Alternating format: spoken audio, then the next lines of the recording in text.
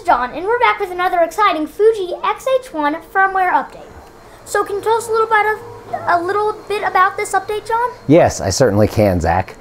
So basically the firmware 2.0 update for the Fuji XH-1. There's also an update for the XT3, but I haven't tested that.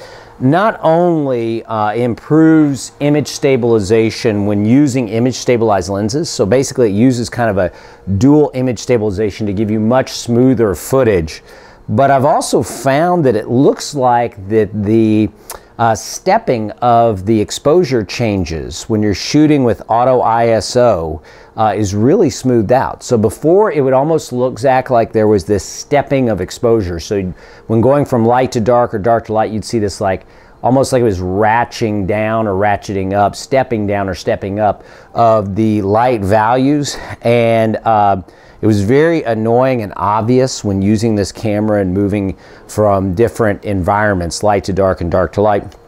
They've really smoothed that out. Now, I didn't see that as an announcement on this update, but I will tell you that to me, it's every bit of a game changer as the dual image stabilization. Oh, and this is our sweet little cat, Stampy. She just likes to get into the videos. Now, could this update change your perspective on this camera?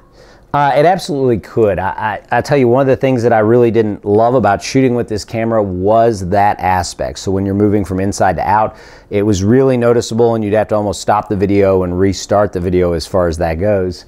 But this actually now irons that out and makes it just a beautiful video camera.